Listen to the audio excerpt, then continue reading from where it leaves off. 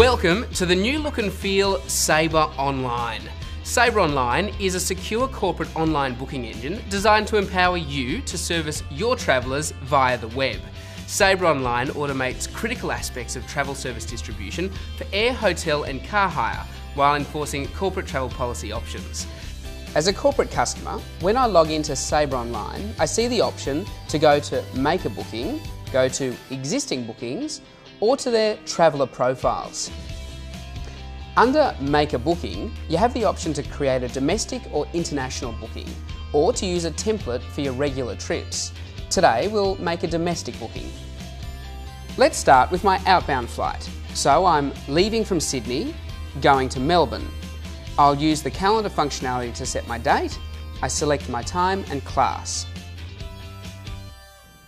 On the one screen, you have the option to add additional flights, cars and hotels if required, which is a unique feature to Sabre Online.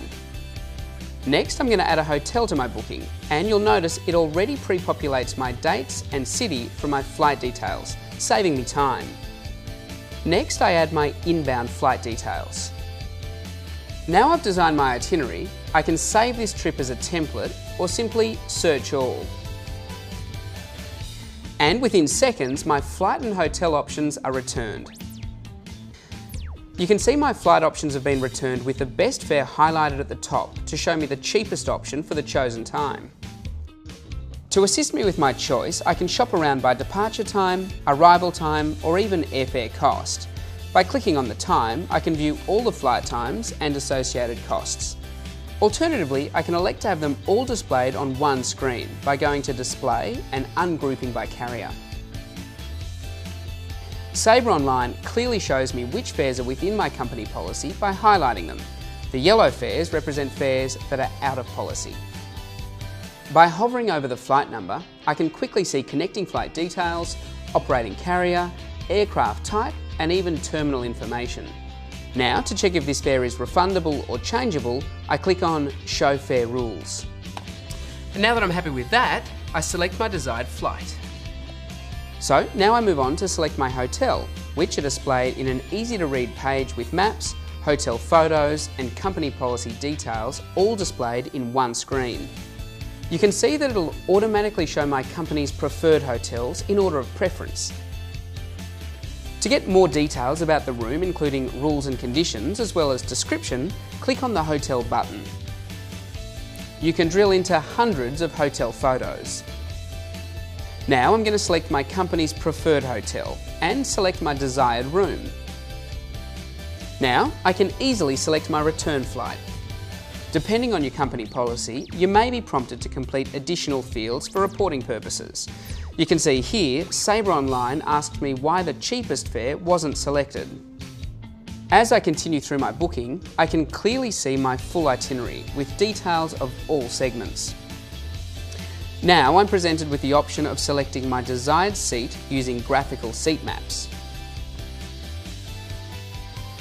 Okay, now that's done. As I scroll down, I see the total airfare with taxes and fees displayed. I can add in the relevant cost centre and select a hotel credit card to secure the booking.